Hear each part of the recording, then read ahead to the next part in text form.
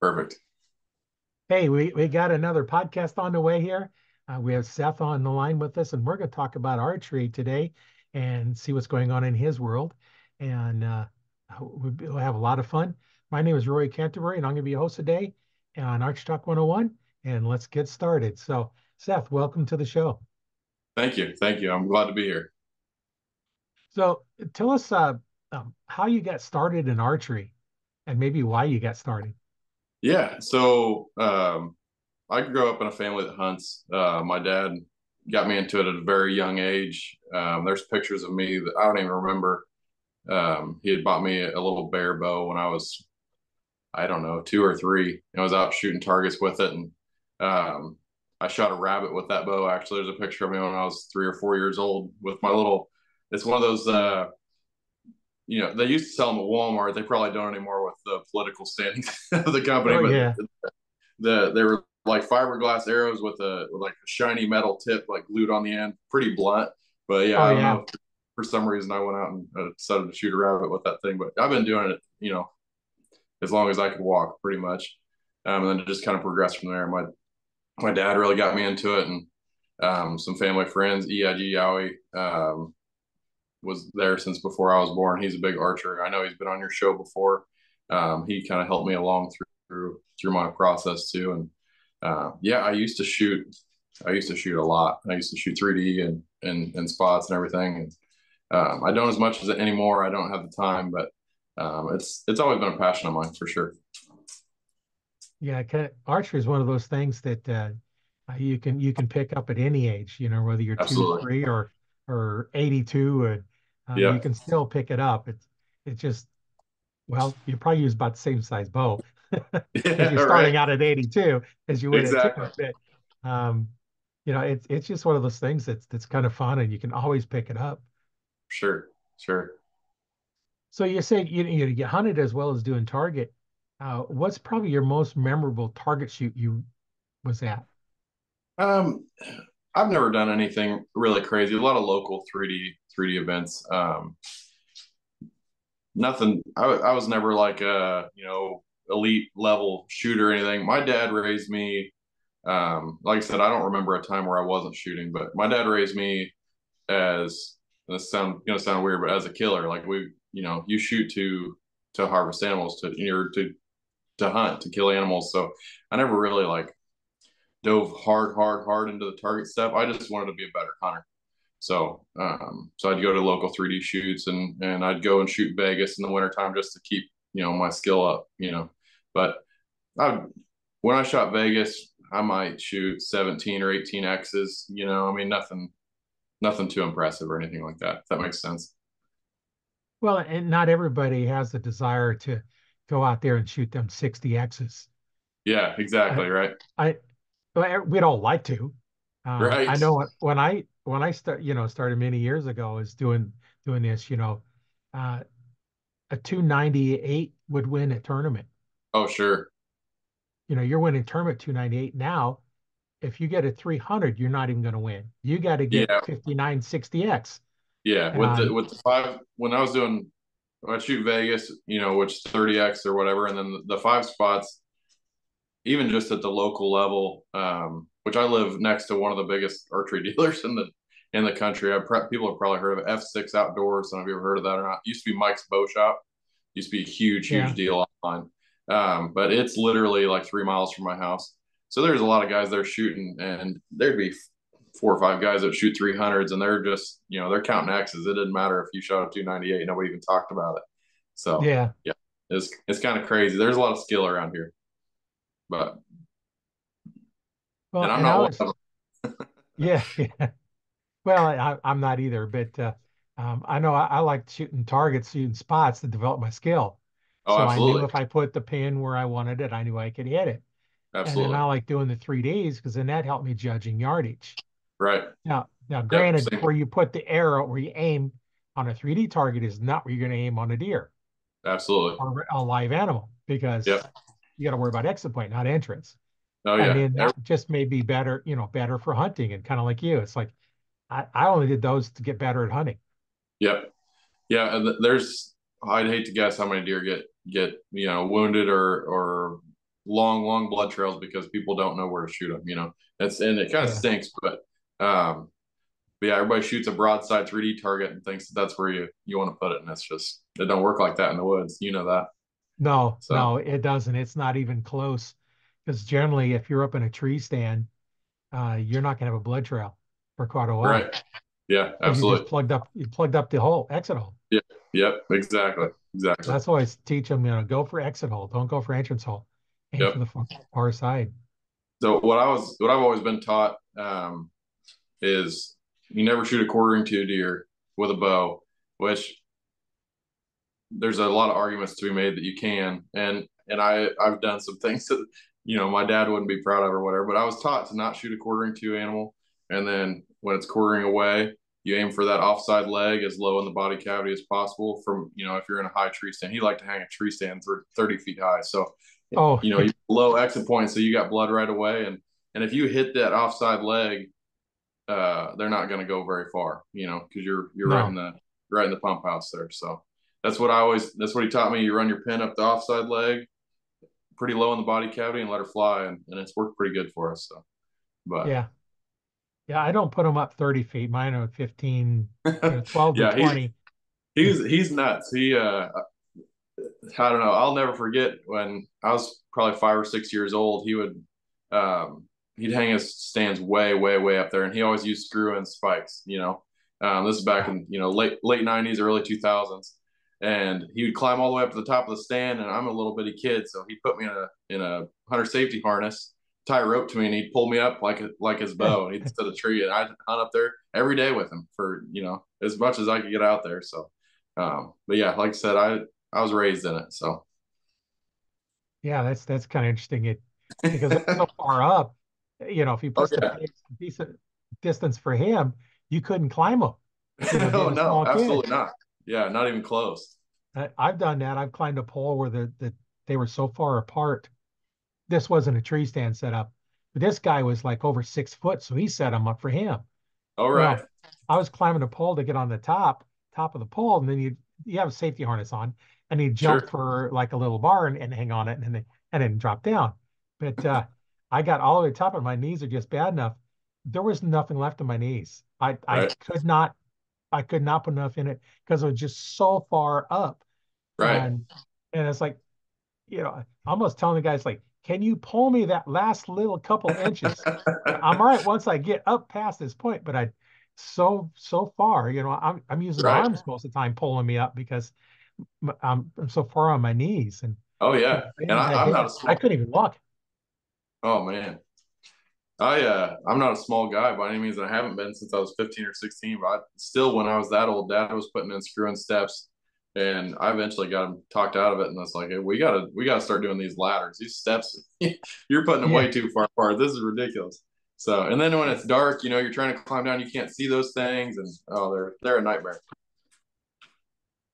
Yeah, you just gotta hope it's there. Right. And when your arms are stretched all out and you gotta let go of one of them to put your foot on a peg, Yeah, that's when you fall. that's faith right there. That's the definition of faith. It's like Yeah. you just hope it's there to catch it. But I had one tree stand that guy had set up, and it's like, well, how do you climb in it? There's no pegs in there. Well, what there was they'd cut off branches, little knobs. You know how the tree would heal over itself? sure, That's what you use to climb up, those little knobs. yeah, There's a couple of those you had to use. It's like, oh, come on, come on, let's put some pegs in here. right, There's a yep, couple of pegs, and then the rest you're climbing on just knobs on cut off branches. absolutely. Guys will do whatever they can to get out there. They don't care. Yeah. So Yeah, I've had some where they set the stand up where you're climbing up, and then if you keep climbing, you hit your head on a tree stand. right, It's like, how do you expect to get in this? Yeah. I always put them on the sides. You climb up, and you climb up above the tree stand and step down to the tree stand. yep, So if it does fall for some reason, which most of mine don't, I had one at that time. It was I had a little T nut I had screwed in, and then it sat on there so it hold it. Then there's chained around it, and you tighten the chain, and then I always put a ratchet strap on the bottom as well. sure, So it's nice and solid. And those that didn't have that, I'd put two ratchet straps on them. one the normal strap, and I'd ratchet strap on top of it, and then one across the bottom. So I had to have, you know, the factory strap as well as the other ratchet strap fail before the top would come loose. Sure. And I like to set Yeah. my safety harness so that as I'm sitting on the seat, it's pulling up slightly on me, and Right. as I'm Yeah. standing, it's pulling down. So you can't you can't fall past your seat. Right. If you Yep. step off, all you're going to do is basically, slam your tail end into the seat because Sure. that's all how further you can go down. Right. And I've used my safety harness to make the shot, because I had to lean over far enough that, Sure. you got lean out a little bit, and you got to trust your equipment because you're depending on your life to save you if you fall. Right. And, and so, Yep. I'd lean out and, you're not falling, I'd lean out and get your shot. And, the one thing on safety harnesses, a lot of people don't understand that even though the safety harness saves your life from falling, you can still die because it Oh cuts yeah. off circulation. Your blood Yep. flow stops. So Yep. that's why a lot of them now have that little loop on it. So you can put your foot in and stand to take the Yep. pressure off of you. Because, once you're in that position, you don't have a long time before you could No, die. So that's absolutely. something. A lot of other injuries too. You can, break bones and, all kinds of stuff, but it's better than falling 25 feet or something, but it's not, comfort. Yeah. So Yeah. Even off a ladder stand that's only, 12 feet tall. yeah, it still That, hurt. yeah, it still hurts. So tell us about some of your hunting stories. I'm sure you've got some cool stories of some of the hunts you're on that were exciting or memorable or Yeah. challenging. I mean, I'm a lot like everybody. I'm sure my coolest stories are when I didn't end up killing the deer, but Yeah. I've had a lot of fun out there. Shoot, I don't know. I killed my first deer with a bow when I was 12, I believe. He was 148-inch 13 pointer, really nice deer, real heavy, uh, gigantic body deer. Made his rack look small. Super old deer, and it was just, I don't know. It's kind of one of those things. It felt like it was just meant to be. Me and Dad went out and hung a ladder stand, and he hung a hang on in the tree next to me, and we were just going out. I was going to shoot a doe. I'd shot a lot of deer with a gun at that point. I'd probably shot, I don't know, 10 or 12 deer with a gun by then. But it was going to be my first year with a bow.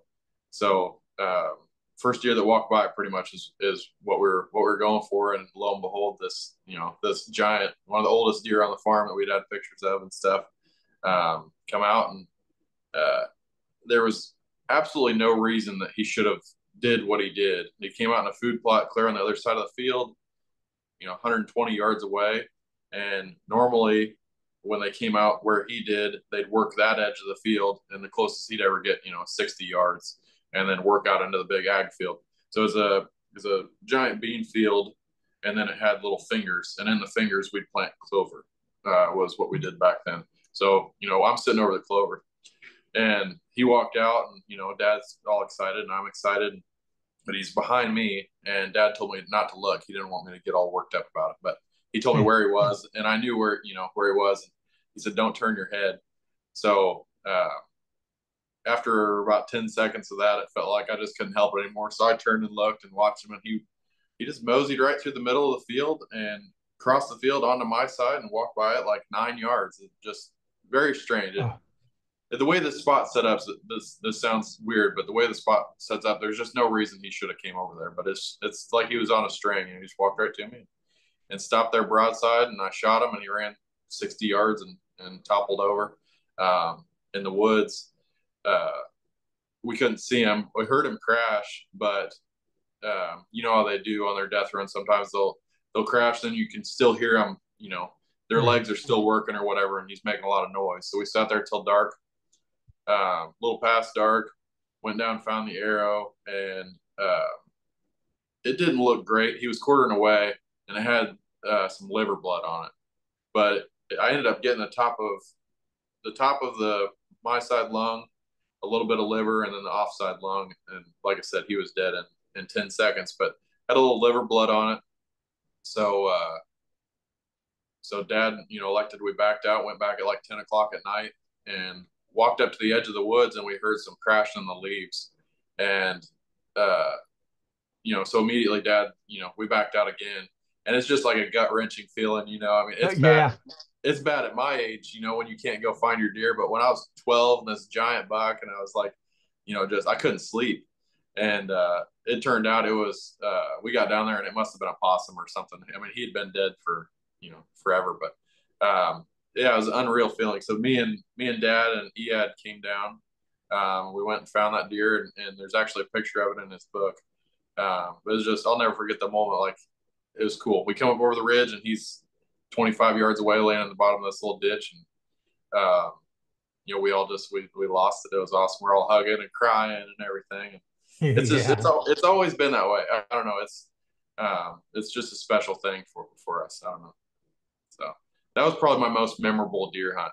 And I've killed quite a few of them, but that's probably the best one. Yeah, But especially when the deer comes in, there's really no reason. They don't have a history doing it. Just all of a sudden, this yeah, night it decides to go a different way. exactly. Yeah. Um, yeah. And there was a trail in front of it. That's why we were sitting there.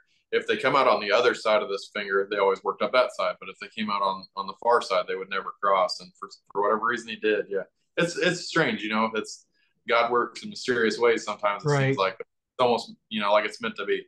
So no matter how bad you screw it up, it still works out. So Yeah, sometimes that's the way it goes.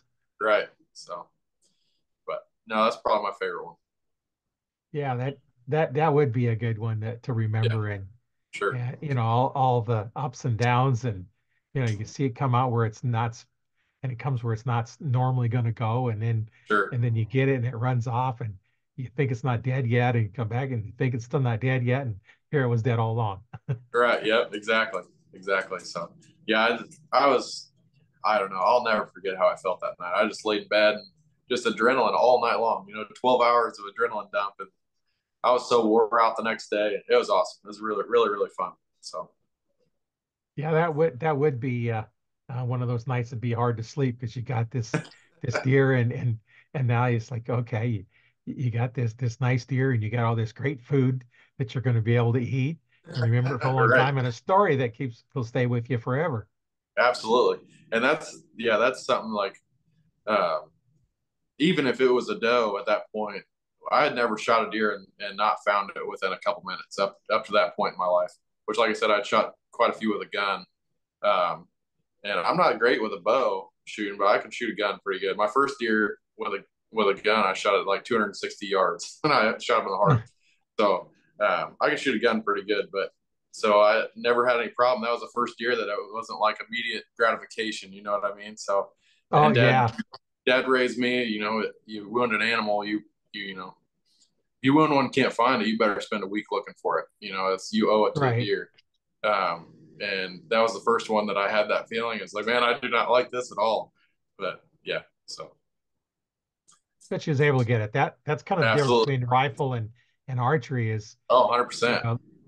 know, the time you get to spend, with the on the hunt.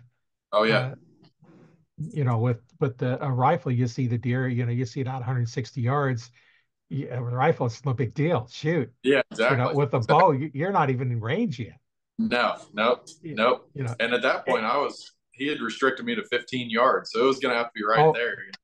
yeah, So, but I still don't shoot too far. But I'll shoot one at 40 if I have to. And everything's perfect. But I'm right. not comfortable about it. I mean, with EAD and stuff, and we shoot 110, 120 yards in the yard all the time. But I always did that as if I can shoot a 15, 16-inch group at 100 yards, then I can shoot a 1-inch group at 20. It's just, Right. I felt like that shooting long distance like that made me so much better up close. So, Oh yeah, I used, you'd shoot at 20 yards when I was had a club I was in. We could go back to 40 yards indoors, and sure. we'd shoot at 20 yards, and then I go back to 30, and then go back to 40, and then I go back to 20, and I'm destroying arrows where I Right. wasn't the first time. It's like Yeah. it's building that concentration to hold it tighter and tighter and tighter. And 100%. shooting them longer ranges, as long as you don't start with the long range where you're missing your target completely. Right. Start up at the 10 yards, and as you get your groups tighter, then move back and you move tighter and tighter, and eventually Sure. you'll get those long ones.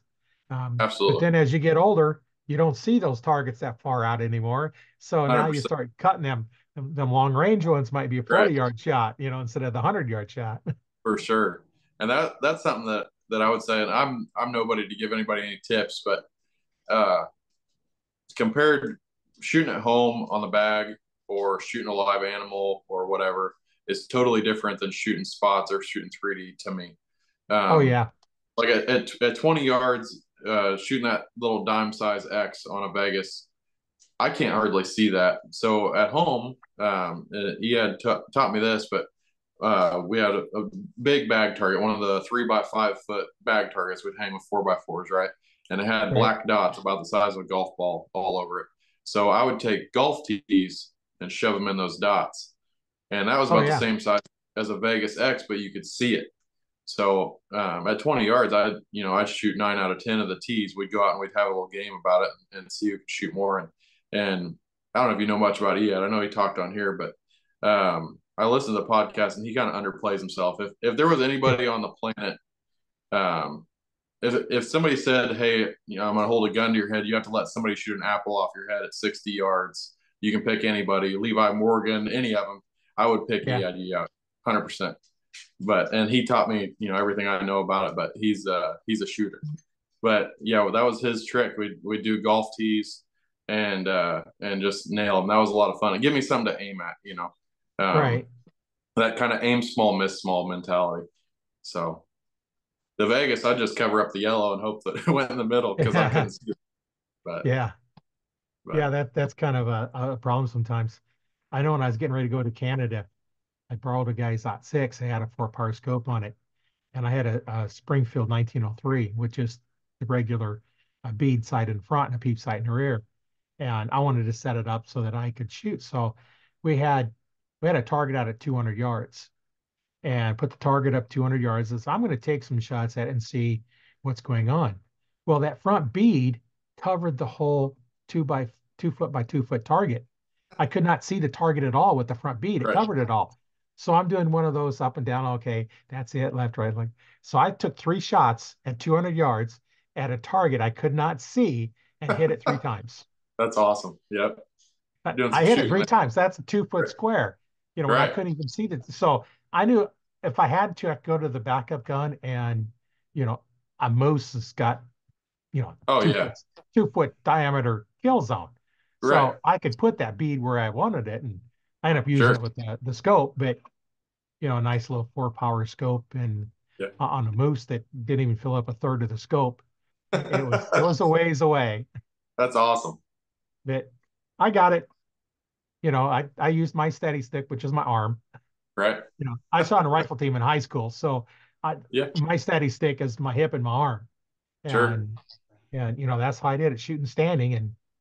And one thing that you got to remember when you're sighting in at close range, you shoot at long range. If you're off slightly at your close range, you're going to be way off at long range. Oh, And 100%. I didn't even think about that when I was doing it, and I was shooting just slightly left at 100 yards. Not much, just Sure. maybe an eighth of an inch or so. Just and I was like, oh, okay, that's close enough. Um, not thinking about the fact that at 300 yards, I'm off by a couple feet, if not Right. more. I'm probably off Right. about 3 feet. So I went to shoot this moose, and I was on top of one hill, and it was mostly up the next hill. It wasn't at the top of the next hill because I won't shoot over crest of a hill. He was down, she was down a little ways. So I shot, and it just kind of looked around, moved a little bit, and I thought I had to have shot below it. It must be longer than that. I'm a bow hunter. I'm shooting 20 yards, not Sure. 300 yards. You know, Right. so so I take the next one, I raise it up. Now I got it instead of at the kill zone, I got it at the spine. And this time it jumps and moves around because I'm far enough away, it's not really hearing the noise. Sure. And something hit the ground. So now, okay, third shot. Now I'm up to head height. I shoot, it falls over dead. Didn't even take a step. Wow. It just fell over. Like, okay, so in Canada, you have to have your gun in a case until it's shooting time. So I had to take the case, put the gun in the case, and take it, with this because I wasn't Sure. leaving it, up there. So I get over there to it. I find one little drop of blood that's maybe, oh, eighth of an inch diameter on the snow. One Sure. drop of blood. It didn't even take it, it just fell over. So we started gutting it, still didn't find any blood hole or nothing. But the liver on a moose is huge. It's inch and a half or so thick and 6, 8 inches wide and probably a foot long and kind of Sure. drooped it over my arm. And so we got it gutted and got it back. The next morning I'm cleaning it and I've got everything pretty much off. No bullet holes in the body or nothing. So finally I'm trying to get ready to take that off. I find a bullet hole finally. The base of the skull is where it hit. Well, that would explain it. Yeah, that just base the skull. It didn't waste any meat at all because it just shattered some of the neck and the spine and right there at the Sure. neck. And that was a quick off button. It didn't even know it was hit, at that Right. point. Because Yeah. she didn't run or nothing. And and like, okay. And that's when I realized, oh, I was shooting left at 100 yards.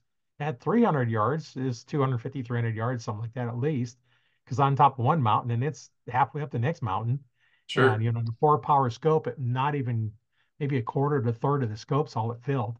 So it didn't really fill the scope much, but, only 4-power scope. But Right. yeah, that was interesting, on that one. But oh, that Yeah. Talk about moose is luck cooking. there. That's Yeah. crazy. Yeah. And I don't know because I was just right over the kill zone, just moving straight up. Sure. I didn't figure in any wind because there was no wind, so I didn't figure any wind. Right. It's just elevation. I just figure I'm dropping that much. Well, that's the problem. I didn't know the rifle very well, Right. but now my new one, I got a Browning X bolt Sure. with it's a 4x16 50 millimeter scope on it, Yeah. and it's sighted in dead on at 26 yards. So I'm dead on at 200, about 3 inches low at 300. Sure. And about an inch and a half high at 100. And I know it's dead on because when I was sighting it in, I took it to the local range here and I put 3 holes in the same shot, 3 shots in the Yeah. same hole. That's awesome. Well, that's why I reload because you can do Right. that with preloaded ammo. You can't do it with factory ammo because it's not Right. accurate enough.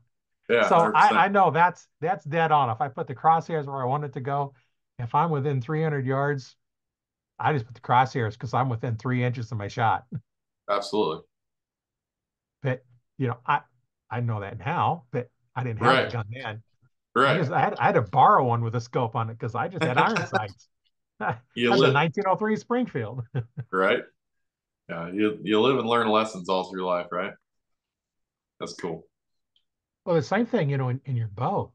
If you have a little cant to your bow, and what a lot of people don't realize is if you take that bow and it's straight up and down, the pins are straight up and down, and everything is plumb and level, and you turn Sure. that bow slightly, as that top pin, as you move up, it moves over. So now you're Yep. shooting more to the right if you're canting to the right, or left if you're canting to the left, which right handers normally go to the right, left handers go to the left. But Sure. that's going to affect that too if you're not perfectly level. That's why if you put a level on your bow, you need to make sure it's level with your bow.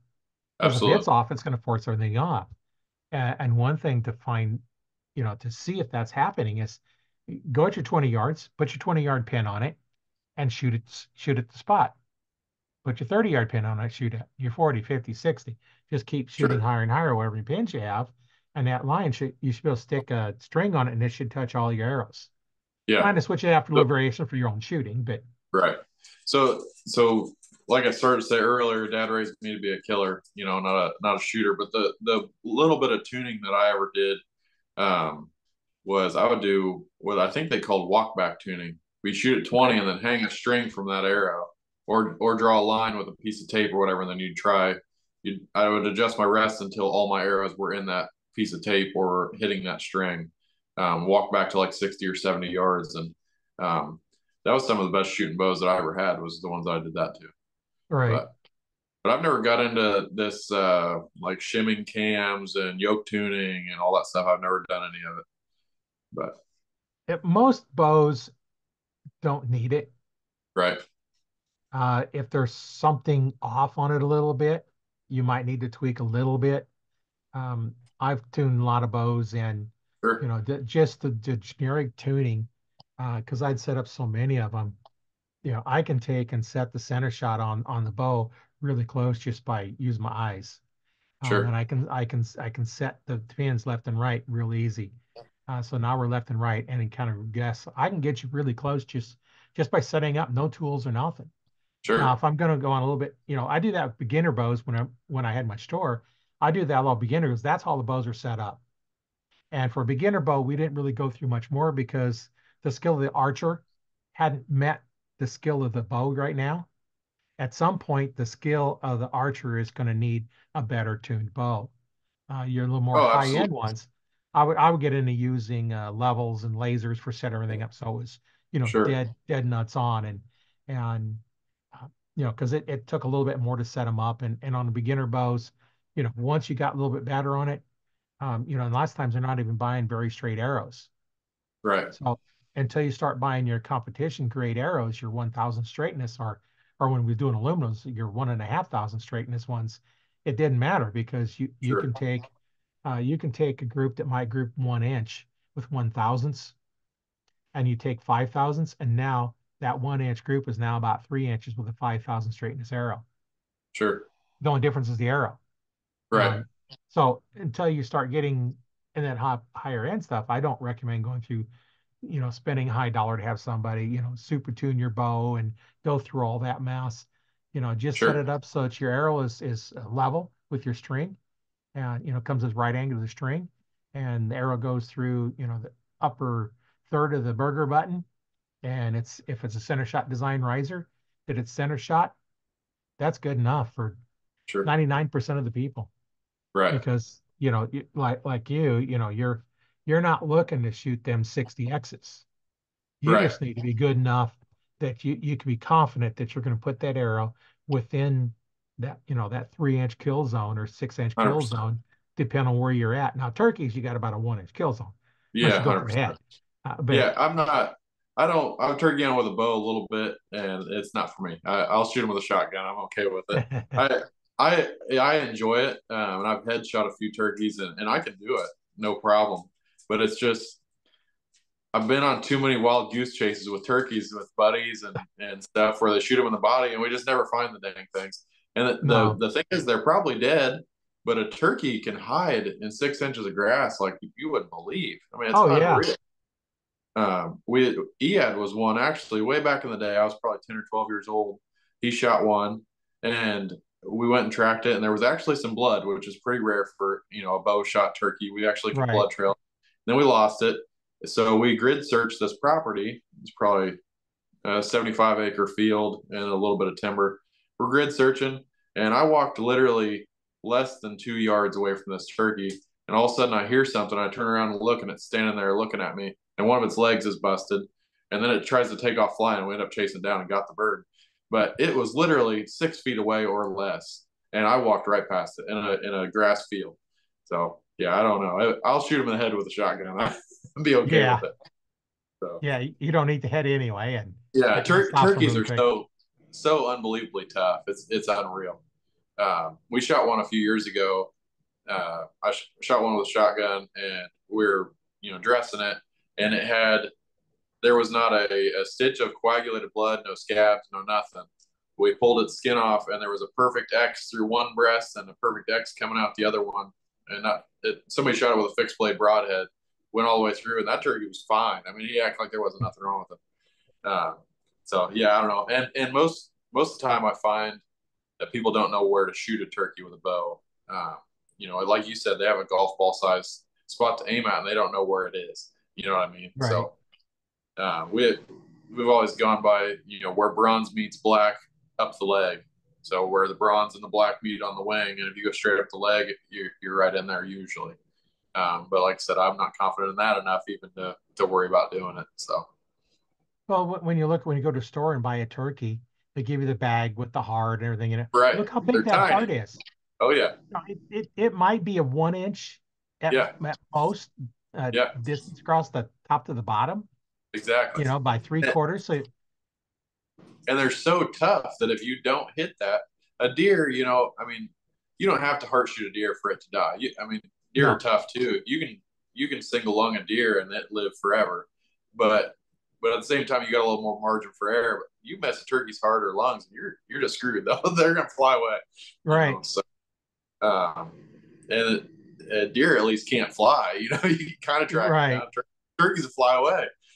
So, but Yeah, then there's no trail, and then they'll slide under brush, and yeah, or yeah, they're they'll. they're hard to track. I've seen one where it flew up and landed in a tree and ended up dying up there. Like, how the heck did we get it down now? Right. But Oh, hit a button on my keyboard, turned my camera yeah, off. Like I hit the space bar for some reason. It turned my camera off. right, That's not good. right. But So yeah, I that's think I heard you live in Nebraska, right? right. Yeah, we came over in Turkey on Nebraska a little bit when I was in high school. It was a lot of fun over there. You got a lot of birds, or that where Yeah. we went was anyway. Oh, where'd you So go? I wish I could remember the little town. We went to an outfitter. Ed took me, but I can't remember what the heck the name of the outfitter was. I think it was about 2 or 3 hours inside the border in the middle of the state, if I remember right, looking at the map. Oh, okay. To be honest with you, I wouldn't even know if you said it. But we went to an outfitter there, and it was a blast. I mean, we drive around. We were only there for 2 days. We killed our 4 birds and went back home. Um, but you drive and you'd see a flock of turkeys, 150, 200 turkeys standing in somebody's front yard. It's unreal. I've never seen anything like it in my life. But that's a really memorable hunt with the turkeys. We went out and set a blind in the middle of I don't know what you guys call them, grasslands or whatever, but there wasn't even hardly any grass. It's just a lot of hills and real short stubble grass. Does that sound Yeah, they've familiar? been out in the sand hills. Yeah, you know what I'm talking about. Yeah. So, Yeah. so we're sitting right out in the middle of the wide open. Turkeys don't care about blinds. And there's one oak tree, that just biggest oak tree you've ever seen. And there's got to be over 100 turkeys roosted in this tree. And it's like there's no other trees for miles around. You can look in every direction. They don't have any option. That's where they got to go. So we set up, 150 yards from that, and all of a sudden you got 30 or 40 birds strutting into you, and hens everywhere, and vocalizations like I've never heard before in my life. They're all talking. Man, that was awesome. That was unreal. Yeah. So their only choice is to fly down and walk the other way, but they didn't do that. So no, it was a blast. I'd like to come back there and do it again. Yeah, I've got a group about 3 dozen that hangs out, not too far from me. I'm Sure. not sure where all they go, but I got some spots. So over here, it's a lot of timber ground, and there's a lot of agriculture too. But so when we had our farm or whatever, there was like a little over 400 or 500 continuous acres that we could hunt, right? And there were on a good year we'd have 4 mature gobblers and maybe 20 hens on the whole farm. And usually they'd end up spreading out onto the neighbors and stuff by the end of the year. I mean, we're not covered up with them out here like that. So going out there and seeing stuff like that, I couldn't believe it. It was unreal. So Yeah, it's kind of interesting. We do have quite a few turkeys around here. yeah, yeah, Not as many pheasants as we used to, but more turkeys now. yeah, yeah. No kidding. Our pheasants are making a comeback. I don't know why, because they said the bobcats took out a lot of them, but we have more bobcats now than we've ever had, and the pheasants are making a comeback. So I'm not really sure what happened, but uh, we're seeing quite a few of them. No, that's good. Yeah, every once in a while I'll see a pheasant, but not like I used to when I was a kid. Of Yeah, course, I know I hardly ever seen a turkey when I was a kid, but yeah. It's funny how that works, isn't it? yeah, kind How of the same has habitat. has there always been deer over there, or did they kind of make a comeback for you too? Well, there's always been deer, just not high numbers, Sure, but they've made a big comeback. There for a while, a few years, you had unlimited antlerless tags. There was two deer per tag, unlimited number they issued. sure, And now they still issue your antlerless tag, which is, for your antlerless deer. Um, but there's only so many of them they're going to issue. And they do limit those a little bit, but there's still sure. quite a few. It's unbelievable the times, the stuff that you see in a lifetime or whatever. But like my grandpa, my dad's dad, he shot a 10-point buck, and we still have him mounted now. We got a new tape for him and redid it because it got ruined by cigar smoke, actually. But Okay. it is a 10-pointer, probably 3.5-year-old deer, maybe 110 inches, 115 inches, if that. Real spindly. But he's a cool looking deer. Just perfect 10, and his G2s, G3s, and G4s are all under 2 inches long. Oh yeah. And he shot it in the early 70s. And dad said that he made the front page of the paper, and they put that deer in the bed of the truck and drove around for like 3 days with it because people Oh just hey. couldn't, they'd never seen a deer like that. Like they just didn't have them, I guess. It was a huge, huge deal. Oh And yeah. this is down in central Missouri where he grew up. And now people won't even shoot a deer like that. I mean, they're embarrassed to. If they Yeah. shoot it, they won't even post a picture of it or anything. So it's crazy the times changed. I know when I started deer hunting, they bumped it up to you could get 2 tags a year. Prior to that, it was you don't had 1 tag. You only get 1 deer a year is all you could get. Sure, And and then when I started deer hunting, you can get 2 tags, and then they've upped it from there. So sure. I know when I had my store as a check station, and I know guys that checked in 20 plus deer, Oh yeah, legally shot 20 plus deer yeah, because they'd fill their antlerless tags and then go get some more, fill some more. They had correct, an area that had so many of them in them that they were able to you know, just get as many as they wanted, and or how much can you eat? sure. That's how we were with the farm. Is I mean, I don't know. People don't like to kill a bunch of deer, but we were so covered up in them. Like that, I'd hunt this alfalfa field. It was like a 60 or 70 acre alfalfa field, and every night in early season there'd be over 80 deer in it, just out there eating. We had a pile of them, and they were like that all over the whole farm. But so I mean, one year we killed 16 does off of that farm between me, Dad, Ead, and a couple other buddies that we brought out. I mean, just you have to manage the population a little bit, but I don't Right. know. I've been blessed. Like I said, it used to be where you didn't hardly see a deer. My entire lifetime, it's like there are possums out there. We just got a billion of them running around. So I've been really blessed with that. Yeah, I know. I've talked to guys at the farm they're hunting. The farmer says, shoot as many as you want and take the one you want. Shoot them Yeah. all Yeah. because they'd swim the river because they wouldn't allow them to hunt over there. So they'd swim the river at night and then come in and eat all his crops and then go back Yeah. there during the day because they couldn't hunt. So when they come over, uh, I've talked to I've heard other stories that they'd go out at night with scopes and just shoot them, pile them up, and burn them. Sure. Because It's unbelievable, isn't it? they destroy so much crops, Right. and you've got your deprivation permits that they'll issue here for farmers Sure. that have a lot of deer problem, and um, I don't know if they do it or not, but I think they won't issue one unless you're out hunting on your property. Sure. So if you're not going to allow hunters on your property, we're not going to issue a deprivation permit because that's the first thing. Right. Allow hunting 100%. on your property, and Yeah. they'll take care of it. And when a deer eats, what, about 2 tons of food a year, Right. that's a lot of grain that the farmer can't sell. Oh, 100%. They'll desolate field. I mean, it's unreal.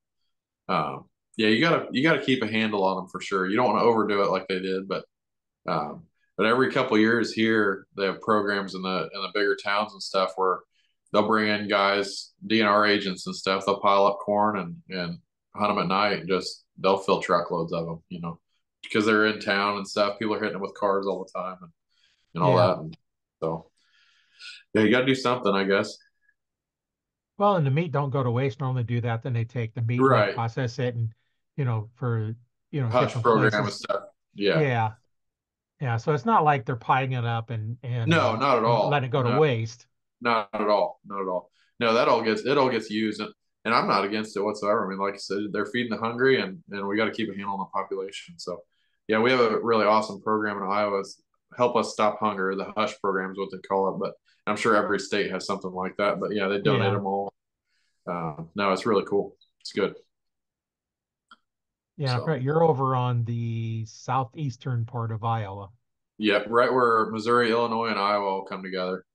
So I can get to Missouri in like 10 minutes and Illinois in probably 15.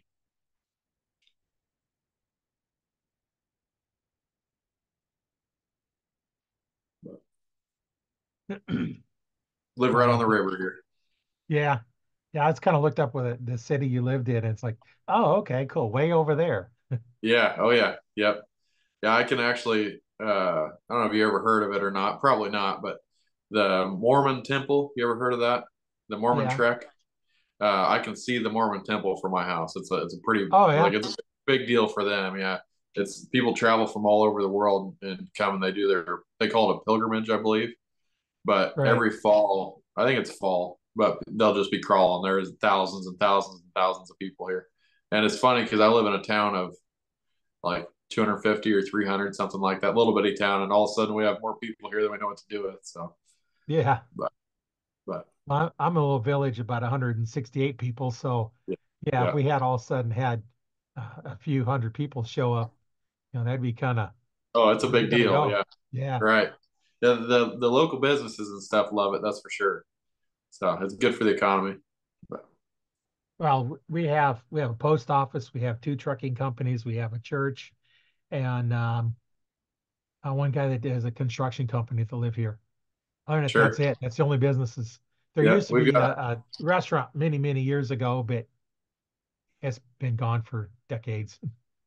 We got a bar and grill, a Casey's, a church, and a post office. That's it. That's all we got. Oh, So yeah, it's a little bitty town.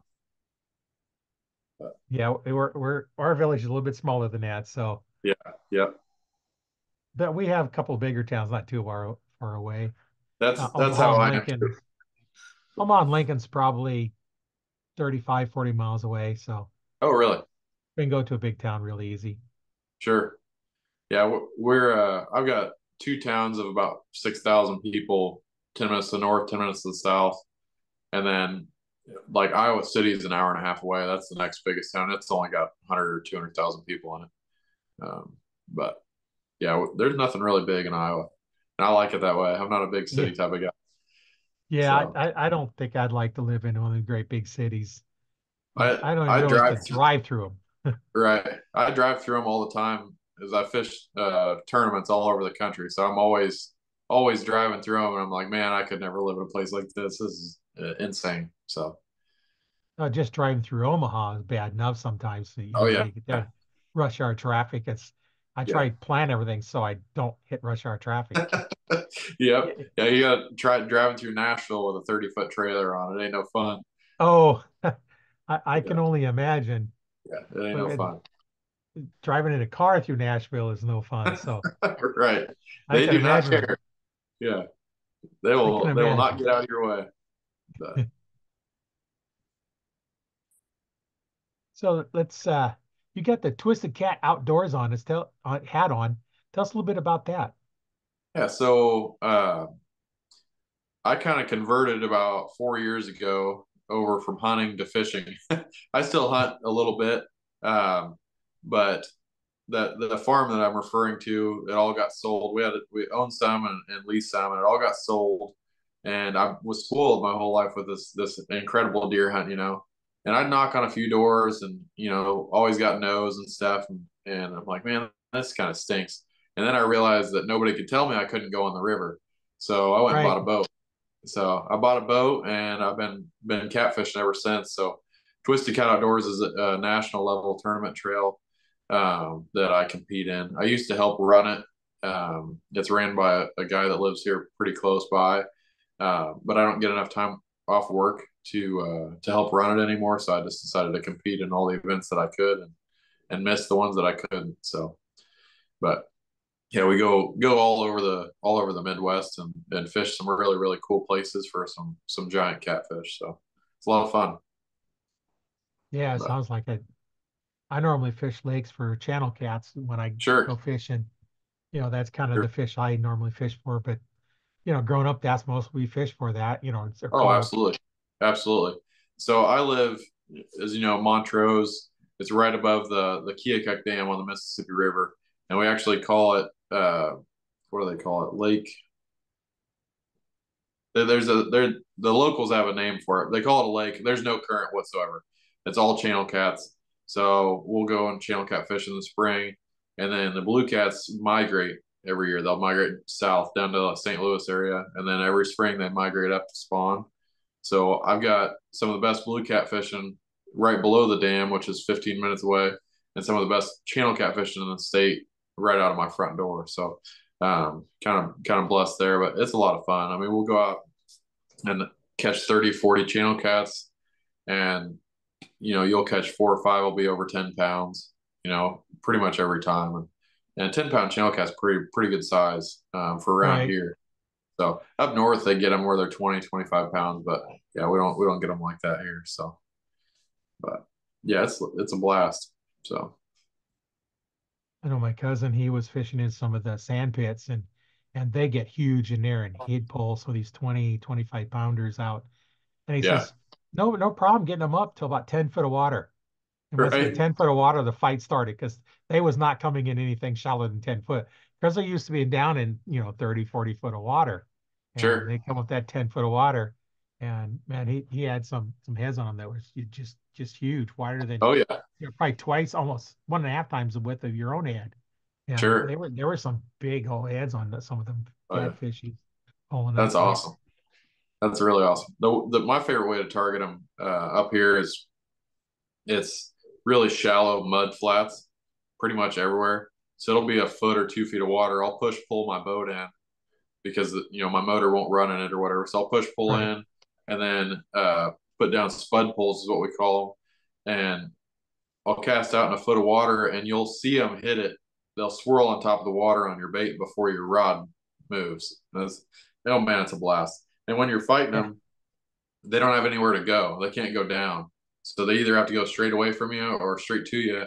And a lot of times it's a race. They swim fast, and like they'll get to your boat before you get the slack out of it. And then they haven't fought, so they're full of energy 3 feet away from you. It's a lot of Oh, fun. So, yeah. but Yeah. What no, what do you use for bait for the channels? shad, mostly shad. Yeah. Yeah, or golden shiners. If I can get some great big golden shiners, I'll use those too. But I, yeah, just I all use I use chicken liver. Yeah, no, it works good. That's a beautiful thing about channel catfishing is, I mean, you can use chicken liver, stink baits, fresh cut bait. You can use live bait. These prepared little dough balls at the store and stuff. I mean, chicken breast. You can use whatever you want. They're gonna eat it. So, Right. uh, so I had one guy come to my store who was using, I think, the black and yellow crappie jigs and sure. catching catfish on it. Oh yeah, yep. Catfish and your viewers probably don't care about this, but catfishing's changing a lot.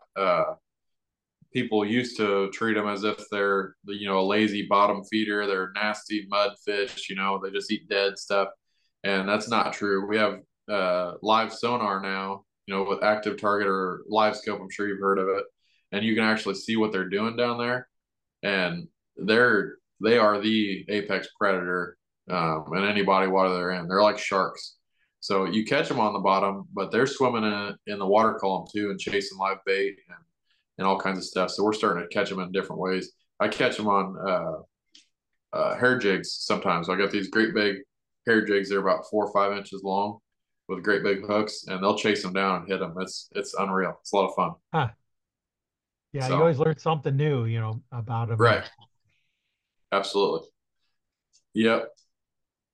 So it is kind of fun. I tell people I catfish or whatever, and they're like, oh yeah, it's lazy. You're sitting there and drinking beer or whatever you're doing, which I don't do that, but it's not like that. It's nonstop action all the time. It's about to take off.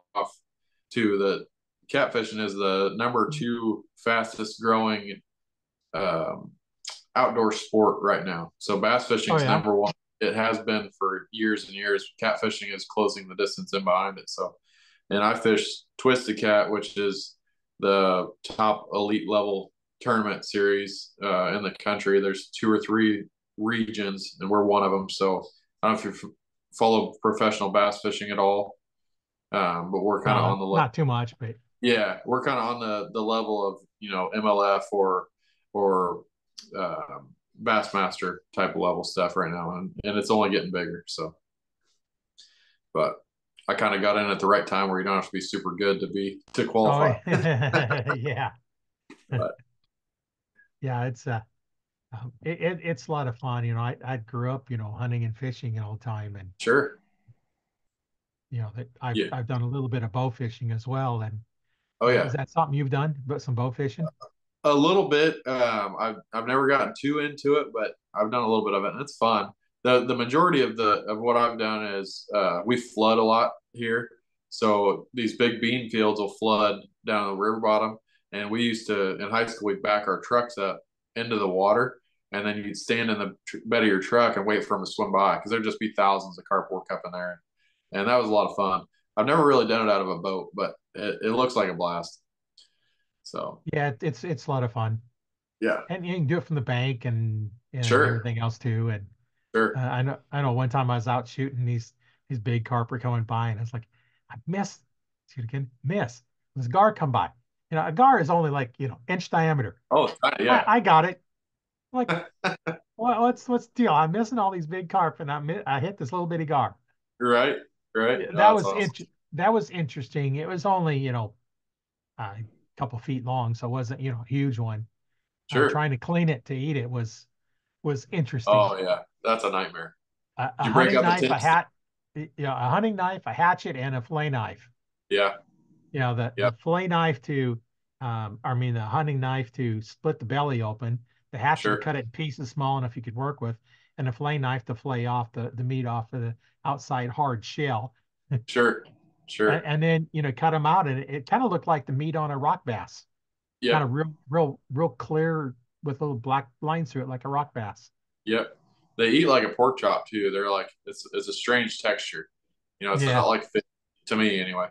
But tin snips come in real handy for those. You cut them with tin snips down the back, and you can peel both sides out and open them Oh, up yeah. and peel them. But yeah, they're a nightmare to clean. I don't do it unless I have to. Yeah. But, I shot it, and I was like, I wanted Oh to yeah, clean it and eat it. 100%. Yeah, I, you gotta eat it. yeah, gotta try it anyway. Right. And they're pretty good eating. I mean, I like them. It's just Yeah. it's not worth the work for me, unless like I said, unless I'm really really hankering for one. But Yeah. But, that's when it's the only one you actually ended up hitting that day. sure, sure, You're yeah, you're gonna eat what you do finally kill. right. Yeah, it's unreal how tough they are. It's crazy. But And then carp, there's restaurants around here that serve catfish and carp. sure, That's what they're serving is catfish and carp. sure, And when you have a restaurant that serves those kind of fish as their only fish items on the menu, in fact, they're only real. They might have like ambers or something, but sure, if that's the only fish on their menu, why would we not go out and fish for it and get it for real cheap instead of paying high dollar for a catfish fillet? for sure, for sure. Yeah, yeah. We have a little fishery in town here. Of course, it's a river town, so there's commercial fishing or whatever. But man, he sells a lot of it. There's a pretty big Catholic population around too. So during Lent or whatever, man, he sells catfish like you would believe. Oh But yeah, I bet he does. yeah, yeah, people don't want to go catch it, or some people don't. So, and it's like it is funny. I laugh like if you only knew how easy it'd be to just go catch those fish and clean them yourself. But 'cause they're not big, they're just little channel cats. But they'll go pay for it, and it's good for him. It's good business. So Right. He goes out and gets them, and right. people want the fish, then he's got a market. Oh yeah, 100%. So Well, what would you tell a new archer that's thinking about getting into archery? What advice would you give them? um, don't overthink it. Just go shoot your bow. It's not you don't have to be, you know, Levi Morgan your first trip out. You want to, have good fundamentals and stuff, but just go shoot your bow. That's what, like I said, I was never an elite, level target shooter or anything like that, but I could shoot with. If we just got the guys together and went out in the backyard and shoot, I could pretty much beat all them. And it was just simply because I would every single day from the time I was probably 14 until I was 19 or 20. I made it a point. I'd shoot 200 to 300 arrows a day and just go out and just reps, you know. And in the wintertime, I'd set up a little block or a bag 12 yards away in the garage, and I'd just shoot it until the guts fell out of it, you know. It's just shoot, just go shoot your bow. So that's That's my that's my 2 cents. yeah. Well, and that's what you got to do is just shoot. You're not going to get any Yeah, better if you don't shoot. 100%. And if you're struggling, find somebody that knows a little bit more than you do. Find an instructor 100%. and Yeah, ask them. And that's definitely a precursor. And like I said, I had some mentors and stuff. Yeah, find somebody that knows what they're doing. You don't want to go out there and shoot like that, shoot a couple hundred arrows a day with bad form or bad tendencies.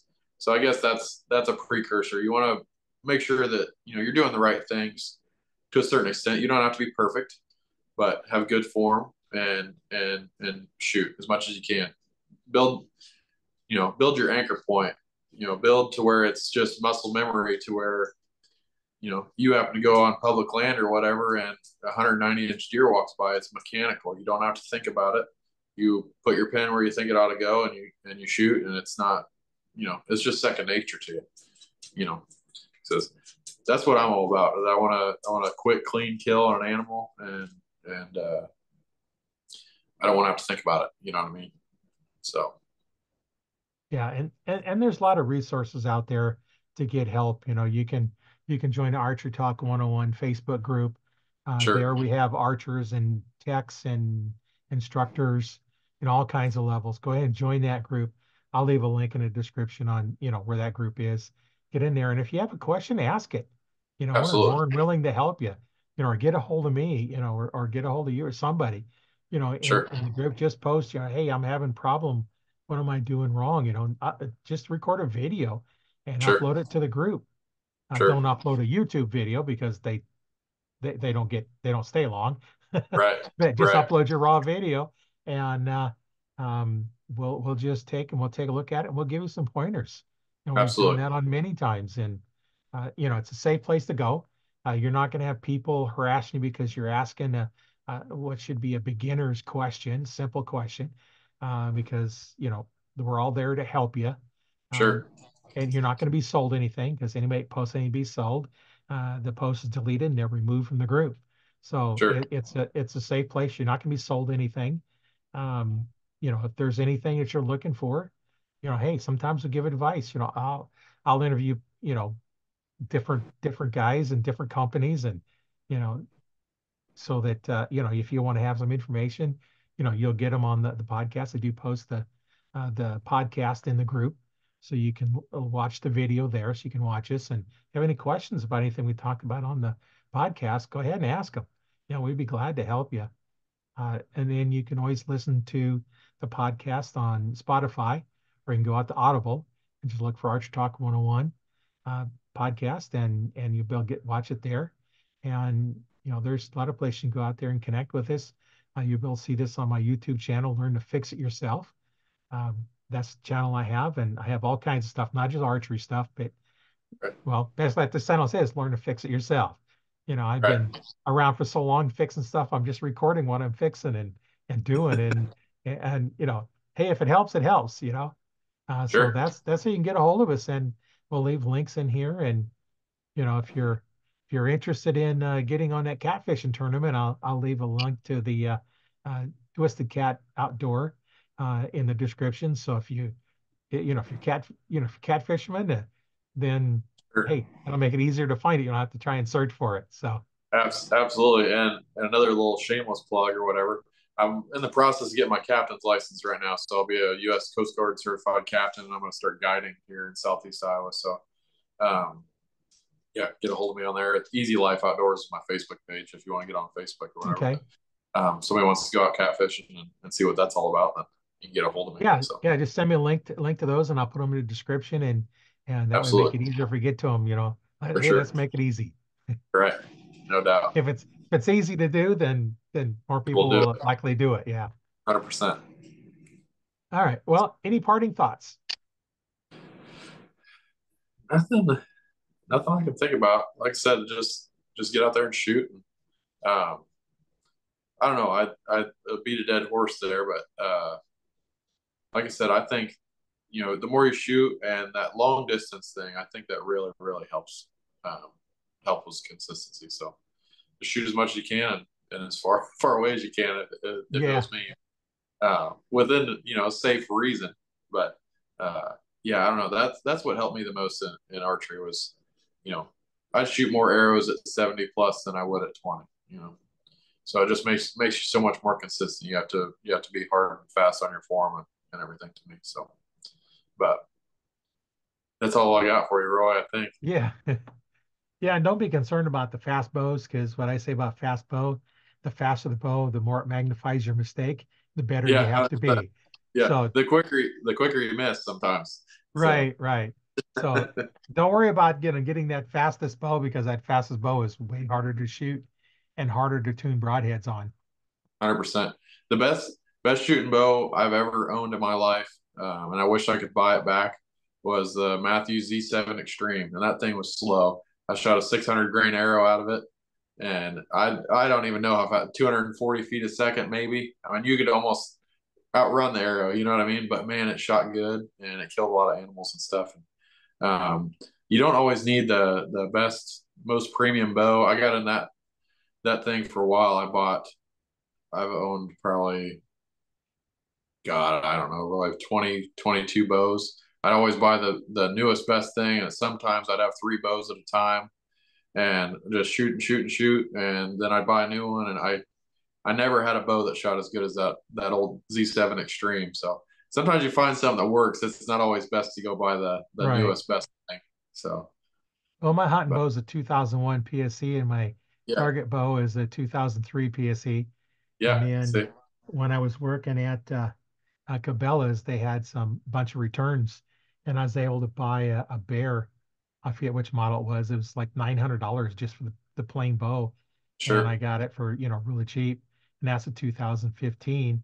I hadn't even set it up yet. I had to right, repair it, to get it ready to shoot, but I sure, never even shot it yet. So, that's my newest bow, and I haven't even shot it. right, yeah, Don't even know if it's any good or not. right, yeah. I The just the got a good last one, price on it. right.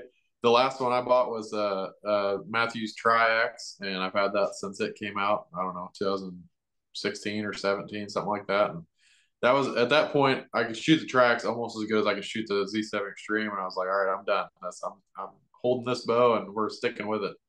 Yeah, So, uh, but yeah, I bought a bunch of them there for a while. So, and every brand, and I'd always come back. So, yeah. Well, but that's the key. Is to get something that feels good in your hand to start with. that And that first deer was with a PSE Nova, and that was an older bow, and that bow yep. shot really, really well too. Um, I like my PSEs too, and once they started going for the crazy speeds, that's when I kind of got out of PSE. But they're chasing that 360 feet a second for a while and all that. So, um, but yeah, the older ones, I love the older PSEs. Yeah, I was a PSE dealer, and my 2001 was a PSE Carrera, Yeah, and then the other one's 2003 Scorpion PSE. sure, And sure, my sons have the was it the Accelerator PSE? So, sure. all my kids have PSEs, and I have PSEs, Right, and I have that one bear. right. Yeah. Now Even Pete my knew what he was recurve's doing, yeah, but even my recurve is a PSE. that's awesome. That's Except my awesome. very first recurve, which was a 25-pound fiberglass recurve, was a Ben Pearson, but that was in the 60s. Sure. I don't think Pete Shepley had bows at that point. Right? Yeah, no kidding. I wish I knew what it was. I think it's that same brand that my dad had when he was a little kid. Dad was born in '69, and his first bow, we still have it, and it's a little recurve. It's a real bright yellow color. It's made out of wood, but it's real light color. I think it's a Ben Pearson, but I'll always have that. It's a cool bow. So Yeah, I still have mine. I won't shoot it. I won't even yeah, string we don't it. need it. Yep, It's got the string on it, but you can see the fiberglass. Last time we strung it, see it's starting to sure, separate a little bit. So sure. it just sits there as a um, decoration, basically. Yeah, yep. That's how it is. We won't shoot it either, but it's pretty cool. Glad we still But have it. yeah, yeah, it's one of those things. You just kind of keep it. It has no monetary value. It Right. has a lot of sentimental value. But 100%. my old Ben Pearson, if I was to sell it, if I was lucky to get $2, $3 on it, I'd be doing good. It's worth Right. more. It's worth way more than that to me. Oh, It was my 100%. first bow, and it's in the '60s, and I won't ever sell it. I don't know what I my kids tracked, will do with it, but right. My dad sold his bow. He used to keep track, and he had this bow. He shot over 200 deer with it over the years. He kept it for a long, long time. He shot over 200 deer with this bow, and my mom divorced him, and he fell on hard times. He had to sell it. And about 6, 7 years ago, I tracked it down and bought it back. oh, And cool. yeah, that bow will never leave my family again, I don't think. But yeah, we've got it framed and it's up on the wall, and he lost it. There's something to that sentimental stuff. It's really really cool. Right, But yeah, no, that's I don't know. I'm pretty young to be all sentimental and stuff, but I don't sell anything because I know at some point my kids, it might mean something. It might mean nothing to me now, but at some point my kids might want it.